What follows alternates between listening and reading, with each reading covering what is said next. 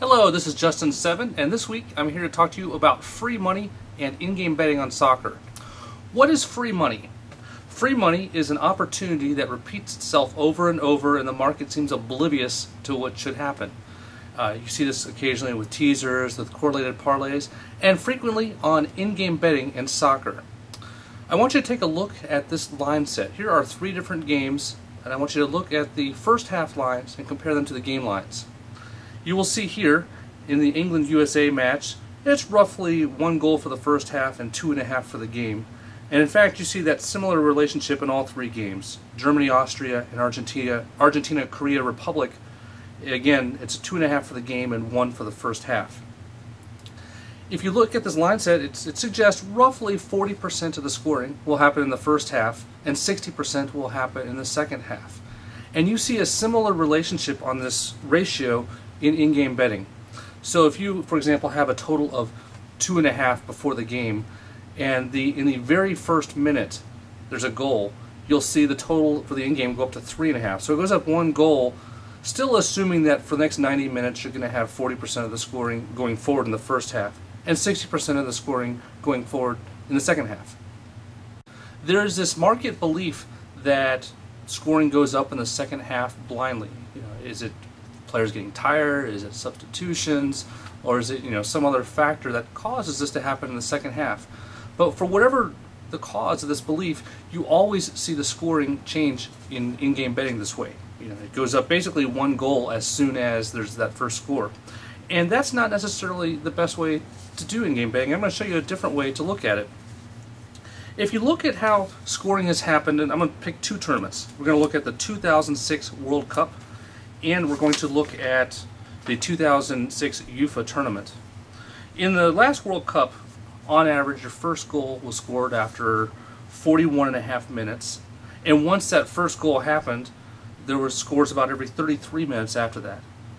And similarly, if you look at the UEFA tournament, the first goal happened after an average of 41.8 minutes, and after that, additional goals were every 34 minutes. So now that would be consistent with more scoring in the second half, but you have to say, is there possibly another cause? And I would argue, once that first goal is scored, in most games, teams change their strategies. They start playing, the losing team plays more players forward, the winning team frequently plays more defensively and launches counterattacks. The net effect is the scoring pace goes up. It goes up by a ratio about 20-25%. Now, does this early score really increase the pace, or am I just crazy? Well, one thing I looked at was what happened when there was an early score in the game. Did the pace go up? And in the World Cup of 2006, if there was a first half goal, the pace immediately went up to a goal every 33.4 minutes, which is consistent with more scoring than you'd expect if you're using the regular game total of 2.5. Similarly, in the UEFA tournament, if there was a first half score, the pace immediately went up to 34.4 minutes. So scoring, went up substantially in both of these immediately. So how would you exploit this? Well, there are 2 situations when you're going to find free money in live betting. The first is if you have an early score. For example, you have a score in the first or second minute. Then for the rest of the game, instead of you expecting it to take 41, 42 minutes for the next goal, as you would in a regular first half line, that next goal's expectation is probably 34 minutes out. So basically you're getting a free 8 minutes if you start betting the over. So anytime you have a first half score, say in the first 30 minutes, there's frequently going to be value betting the over.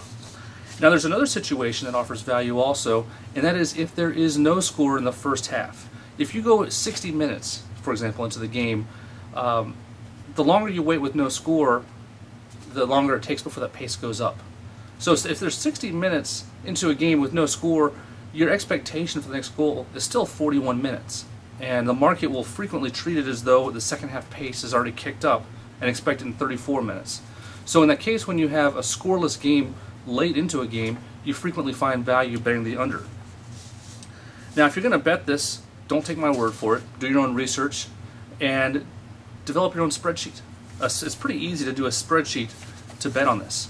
You assume your first goal of a game will be in X minutes, and each subsequent goal will be in Y minutes. and use the ratios you see, and you'll just kind of be shocked that the market is systematically wrong on this. This has been an excerpt of a chapter of mine called Free Money, coming in a book, Conquering Risk, that'll be due out in the end of July. This is Justin7. If you have any gambling related questions, feel free to send me an email.